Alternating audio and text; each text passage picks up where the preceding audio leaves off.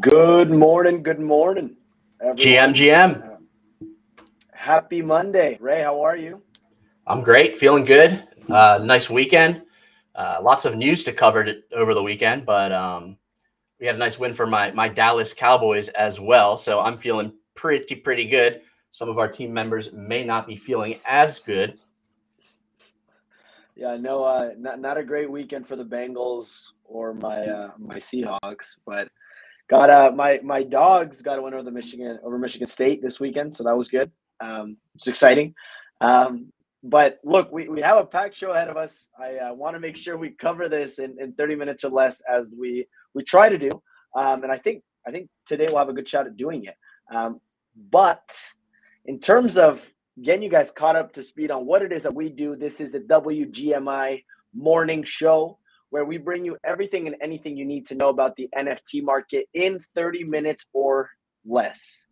We're going to use some of the WGMI analytics and tools that we have here to give you guys a better idea on how some of these events may affect your portfolio and how to stay ahead of it as an NFT collector. As we saw over the weekend, it was not a great weekend to be anything close to or anything exposed to Ethereum, as we saw it dip a bit further. So we'll dive into how to stay ahead of that.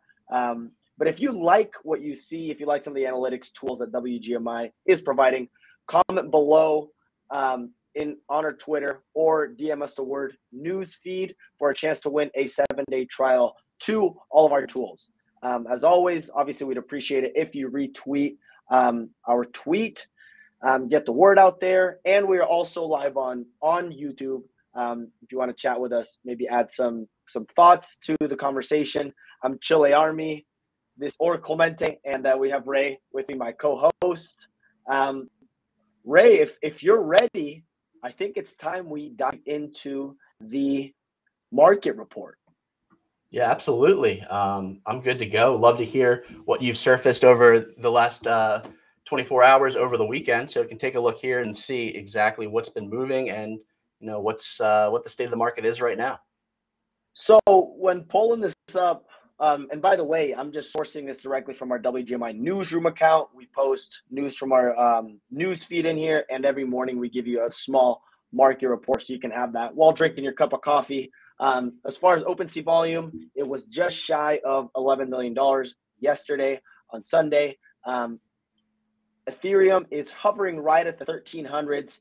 We finished the weekend off right in the mid 1400s. And then on Sunday, we saw another little plummet. So not great to see, but overall, some volume is still holding up, with the top three being Bored Apes, Mutants, and Ranga still showing up. It did cool off a little bit. So going into the actual market dashboard, as you can see, Ranga, after hitting a high of, I believe it was 1.85 ETH, now has cooled off a little bit into the 1.2s. Listings are still going down day in and day out, so that's still encouraging to see. Rounding off the top five, we have Other Side at 1.73 and doing 173 ETH in volume, which is kind of cool. We have Clonex just shy of 6 ETH. Digidaigaku still moving, still doing well. Not a lot of action though. But when you have a small collection like that, under 2,000, it can tend to be swayed pretty easily. Doodles up just under 15% over the weekend. They went into the weekend over at 7.5 ETH, now at 8.8. Other things to watch: Moonbird's starting to make a little bit of a comeback. And then what I like to do here, guys, is I like to sort by the 7-day listings and see what is going down. And I like to pair that with strong volume and a low floor price, which is what I did with my rare A Pepes last Friday. Made a call with them at around 0.45, and they made it up to 0.6 over the weekend. Now they're sitting back at 0.5. So if you got in on that, congratulations. And if not, like, which is what I did, I just stayed away from it. Gotta have some faith in your own calls. No, yeah. So that should tell you what I believe in my abilities at the moment in this current market. But when going over this, look, you see Gutter Clones making a bit of a comeback. I know they've been hurting a little bit, so it could be good to possibly get back in there. You see 50 sales a day. Ray, this might be something we want to take a look at later on if we have some time. When you see the aliens, guys, this is something that if we have time later, we're going to talk about, because this is a project that I'm watching to get into, especially with the low royalties. It's nice to see. Good to see V Friends getting in there, although that is a bigger collection. Grumples showing up here, and then Cool Mans. If that's also cool to see. But other than that, as far as the one-day movers, not a lot to see here, guys. But look, even though we did see a lot of pain over the last week, Ray, I don't know about you. I'd love to get your thoughts on here. It didn't feel to me like this was one of those max pain events where you compare it to, it was what, 4 months ago now, when it seemed like everything was crashing. It seemed like it was almost over for NFTs, and they did bounce back eventually. But even though we see the USD value of a lot of these collections hurting a lot, it doesn't necessarily feel like the ETH value is dropping too much. So what I think would be best, Ray, if you have some thoughts, is I'll let you kind of take it from here if you can. Maybe dive into general practices and what you like to keep in mind during these types of market conditions that can then in a few months reap you some of the benefits that you may see by taking action on these days. Yeah, definitely. I mean, we've seen ETH slide from, mid 1700s a week ago all the way down to the mid 1300s as of right now. It definitely it pays off to be, a smarter investor who has a plan. A lot of people kind of talk about this strategy where you have your bucket of, like, for your total NFT, like crypto investments, you have a bucket of, NFT investments, a bucket of Ethereum, and a bucket of USDC. And you either look weekly, monthly to rebalance those buckets into, percentages you've kind of defined beforehand. If you're following that sort of logic, and you can be disciplined enough to not just dump everything into NFTs or gamble and hold everything in ETH, you can definitely take advantage of some of these swings. Right now your ETH basket will probably be worth a little bit lower in terms of US dollars, but if you have those US dollars on the sideline to invest back into some of these dips, you're potentially, going to be able to post some gains there. And the same goes for NFTs. If NFTs are falling versus ETH or versus USDC, you can, take that USDC, swap directly for NFTs through ETH, and, get in at a lower cost basis. So something to be aware of. Always smart to know your investment goals and have a plan ahead of time. I know one thing we've talked about a bit is talking about some of this like volatility with ETH. I'm going to steal that from you, Clemente. Please do. I'm going to pull up a chart I have to kind of talk a bit about, volatility in ETH and, the price of ETH and the price of these blue chip NFTs. So I have a chart saved looking at kind of doodles and apes since October and kind of plotting it, their ETH price against the price of ETH in US dollars. And I know we talk a lot about when the market's choppy, these projects, tend to perform worse. But looking back to October, October 1st, we're sitting at, 3,600. We range up into the 4,000s, almost $5,000 for ETH, back down to 2,400. And along that whole period, you see just positive price action in ETH for both of these collections. Really, we could start to see a divergence here. It's like around early April, I believe, into May, we start seeing this kind of ETH hitting a local top and then slowly hemorrhaging alongside of, if you were to plot, your 7-day average of these two collections also dropping with it. And I think this is mainly due to, the macro situation. These are risk on assets. And, as the macro worsens, these are going to be some of the first asset classes that get dumped not only by individual holders, but some of these large funds that may be trying to cut their exposure a bit and lower their risk. So I'm not sure if, we can continue to say like this narrative of choppy ETH equals NFT is down. It's almost, all assets are kind of just chopping down slowly here. Just a matter of when we find a local bottom, if there's a point where it's worthwhile jumping in to catch, the next wave. Yeah, it's just the thing that I like to run through my head a little bit also, just to keep in mind when you look at some of these assets and why they get hurt so much when you look at like specifically NFTs, is it's probably as close to as risky as it gets in terms of asset classes right now. And it's not like one of those buy the dip situations necessarily when you're like, man, I can buy like Microsoft. You feel like Microsoft is going to be around in 10 years, most likely, right? So you can buy it at these discounted prices and then reap the benefits because you kind of have that conscience of like, hey, they're probably going to be around in 10, 15 years. But when you look at doodles, when you look at clones, you look at any of these collections, we all hope that they're going to be around in a year, 2 years, but you never know, right? And as that uncertainty goes up, people are going to put their money where they feel most comfortable. It's sitting for 5, 10 years, especially when you look at some of these most seasoned investors. So it also does help to keep that in mind. So that kind of helps me as well. Yeah, definitely. I know, earlier in the year, late last year, we saw, looking at just the volume and, the number of sales, it was concentrated around these blue chip projects. They were just pumping, running every day, trading in and out of these large projects. And we see a lot more now of, free mints coming up, these projects coming out of nowhere, pumping up to 2 ETH and then dropping back down. And I think a lot of that liquidity is coming out of these blue chips where people are saying, hey, like you said, like, is this a long-term investment? It's now been a year. We haven't really seen this massive dividend. We have had some airdrops. We have had some utility, but what is the plan going forward to value these assets? And it's tough to see that right now as an investor and have that faith. And then all along sitting, watching all these, 10x, 50x on these low mint projects. If you're in a risky asset, why not, roll the dice, try to have as much deal flow information as possible and get into some of these smaller projects early. So definitely something to look out for, something to watch as we're going on. These, larger blue chips that we call them, are they, solid investment vehicles going forward? Are they going to recover? Are they going to, provide dividends? Or is it really just, hey, let me find what I can make the biggest return on now? Right.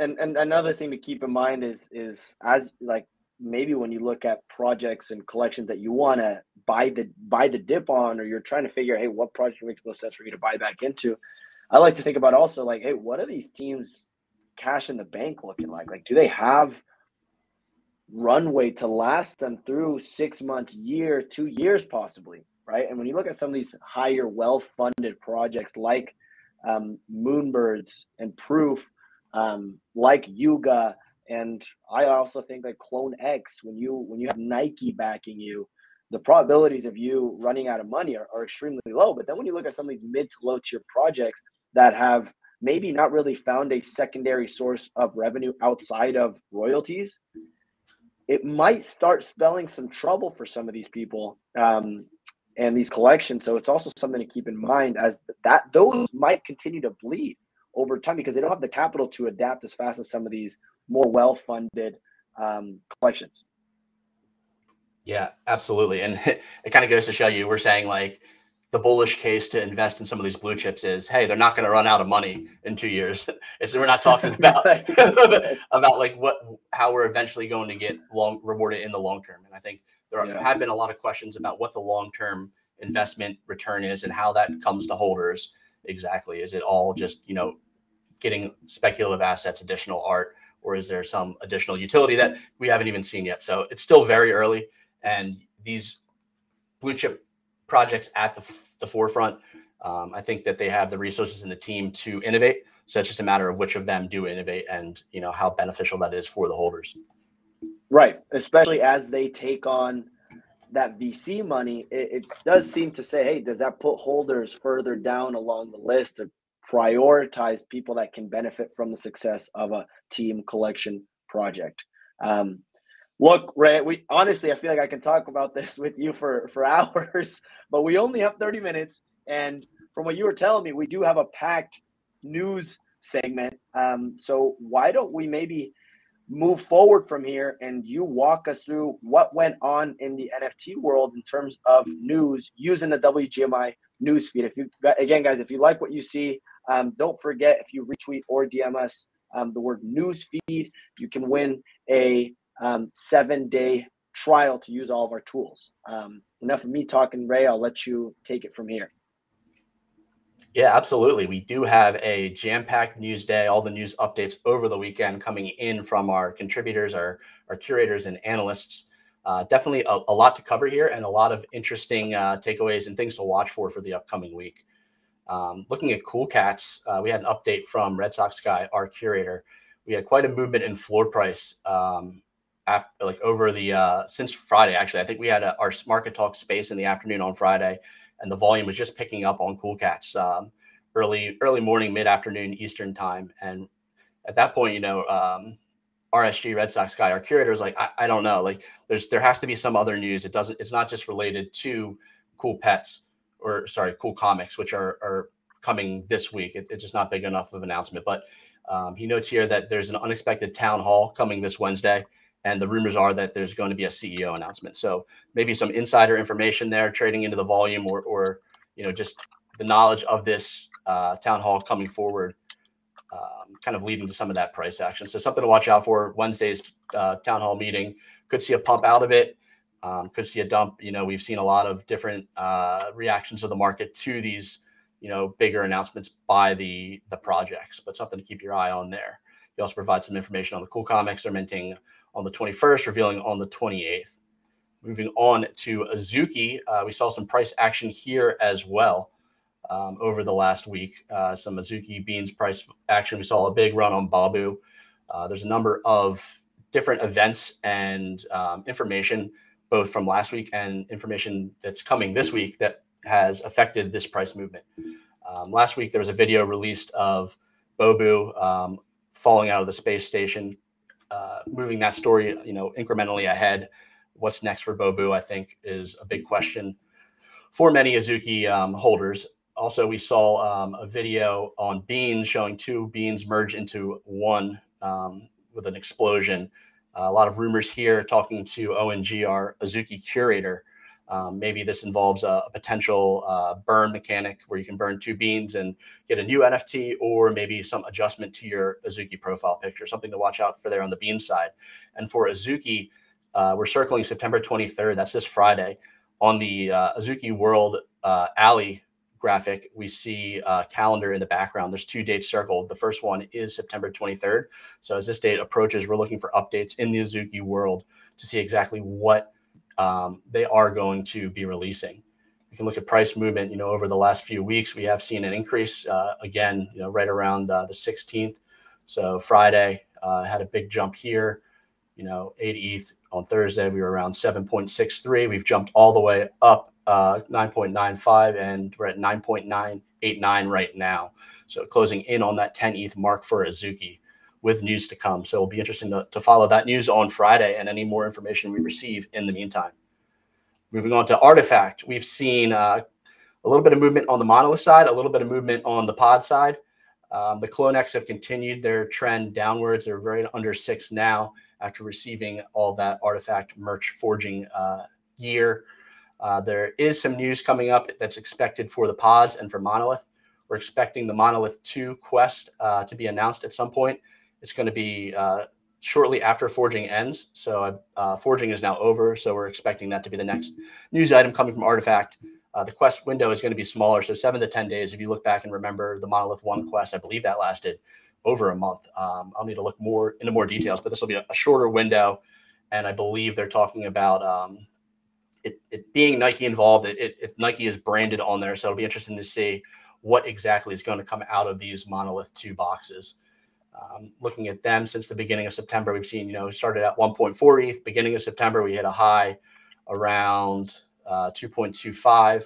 We're sitting right around 2 now on those monoliths. So if you jumped in a few weeks back knowing this news, you would have been in a good position right now. But I think we may have reached kind of local top, unless there's some crazy kind of announcement. But something to keep an eye on for sure with the monoliths.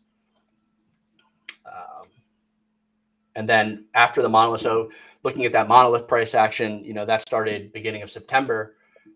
Forging had all the attention, the monoliths were a good buy then. So now I think monoliths have a lot of attention, and maybe we start looking to the next event, which is this loot pod and space pod burning event. So we can look at loot pod prices, space pod prices, take a look and see where exactly we've been here. We're looking at about 0.5 on these pods. There hasn't been a ton of price action on them yet. Could be a potential good entry into these, as that will be kind of the next news on the horizon for Artifact. We talked to JKB, our curator for Artifact, and he said, yeah, they've talked about it. It's going to be burning pods, probably multiple pods for upgraded, some sort of upgraded asset, whether it's a different customized pod, a bigger pod, some sort of new pod altogether. But that's on the horizon and something to be watching out for if you're looking to get into the Artifact ecosystem. Moving on, it's raffle season here. We have a few different raffles. Our newsfeed provides you the updates as well as your actionable actions that you need to be taking. We have 3 raffles here. One for Zen Academy, mint list opportunities for the Meta Brew Society. If you have one of those Zen Academy passes, you can enter in the pre-mint there. We also have our own raffle here, a little meta inception, WGMI on the WGMI newsfeed. Some spots available for the Littles project coming up, free mint. We have spots available to our premium NFT and also our all access beta NFT holders here. And we have some new collab council picks from pre-mint. Pre-mint has a few more here. It looks like Overborn and Henosis Tigers. I've been seeing the name Henosis Tigers around. I'm not sure what exactly it is, but I have seen it in a few places now. And these giveaways are low barrier to entry on pre-mint for Collab Council. Basically just need to click and register. So one click here, get in, have a chance to win yourself an allow list for an opportunity at potential gain. Like I said, we keep you up to date on all of the actions you need to take for your holdings. We're scouring projects, looking at all of our deeply curated ecosystems as well as other ecosystems out there with our analysts to make sure that you're not missing raffles, claims, airdrops. And if you want access to this tool as well as our portfolio tool, head over to WGMI.io. We're minting our all access pass right now. It provides access to everything we have at WGMI.io, our portfolio, our charts, our project explorer page, our news feed, everything to keep you up to date with your holdings, both in terms of data and news. I'll maybe take a break here for a second, Clemente. I don't know if you have any questions on the news so far, anything you want to expand a bit upon. If not, I can keep running through. I just wanted to, maybe give our audience's ears a break from my voice for a minute. No, this is great. It's cool hearing. I mean, it's nice having, I know this week with these types of potential catalyst, big events, whether it's Azuki, Cool Cats, or Artifact, just I have a little bit of peace of mind knowing that no matter what happens, I'm going to be kept in the loop when later that afternoon or right after the event happens, I can just be caught up by our curators and ask them some questions.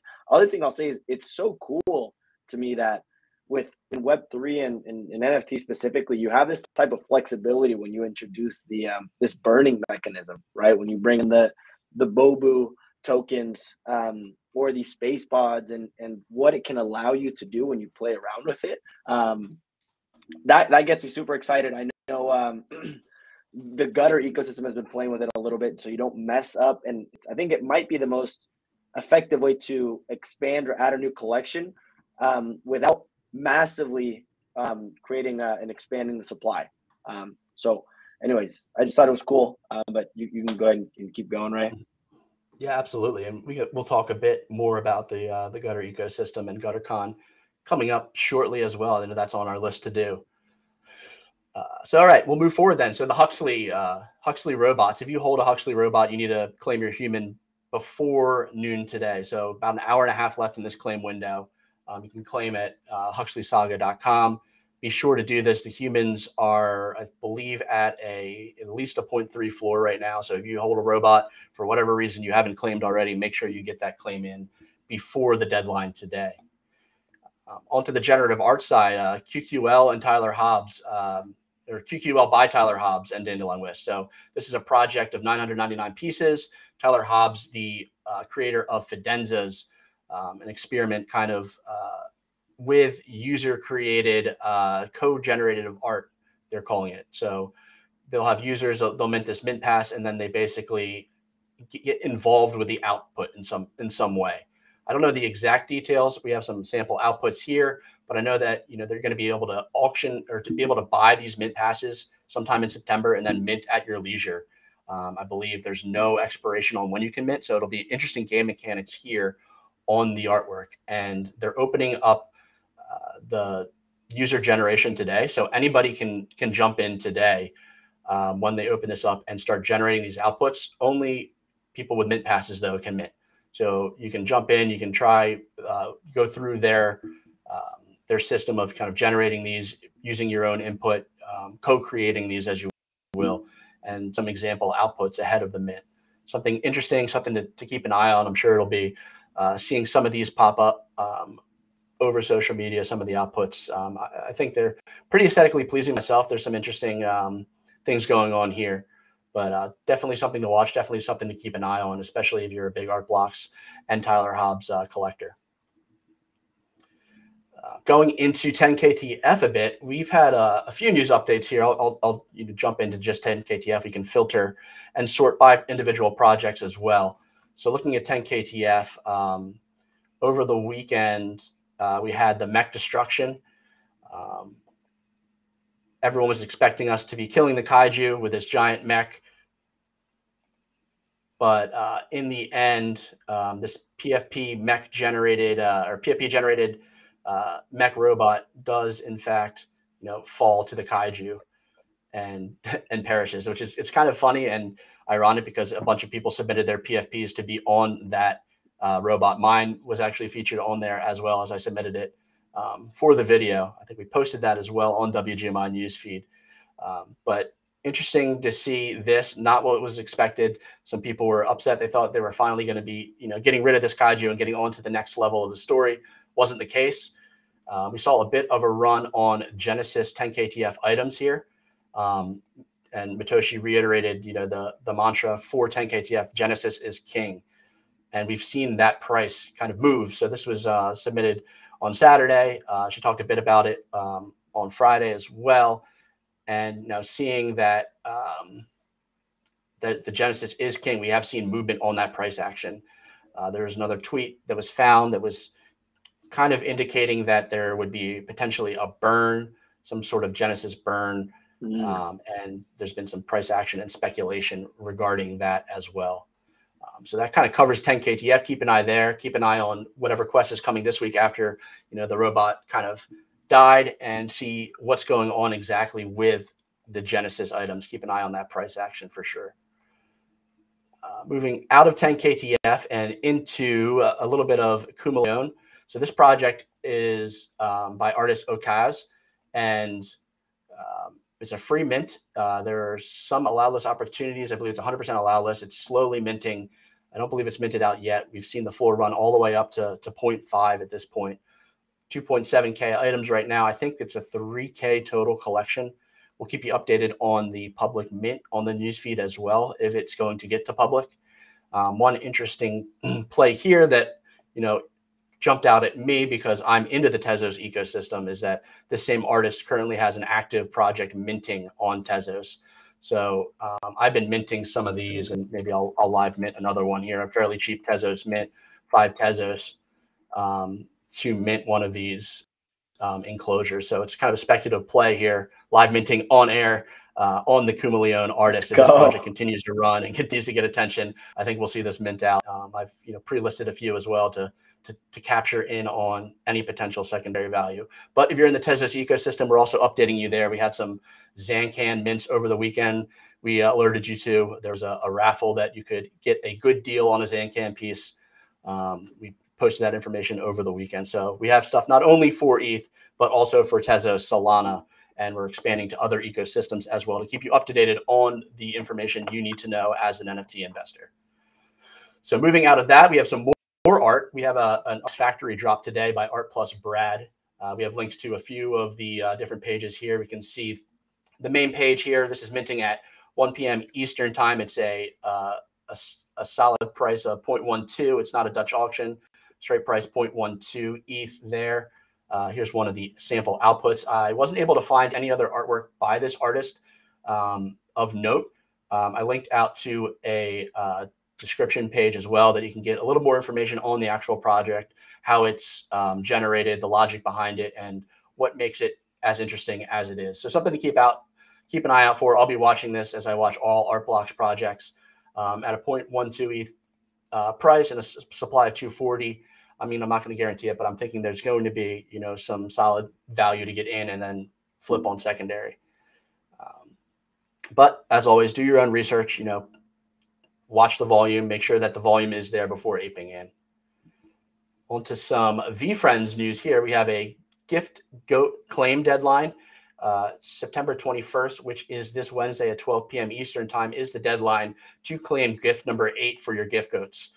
There's a link to claim directly from our newsfeed, also a video walkthrough of the claiming process. So make sure you're on top of that if you are a gift goat holder in the VFriends ecosystem. And moving on to Other Deed, we have a chief gaming officer was recruited to oversee the Other Side project. His name is Spencer Tucker. He was currently at president of games at Scopely. I believe that's a mobile game company. He was also senior vice president of product at Gree International. Interesting to see this hire. I'm kind of curious why they didn't have a chief gaming officer before, earlier in this Other Deed process.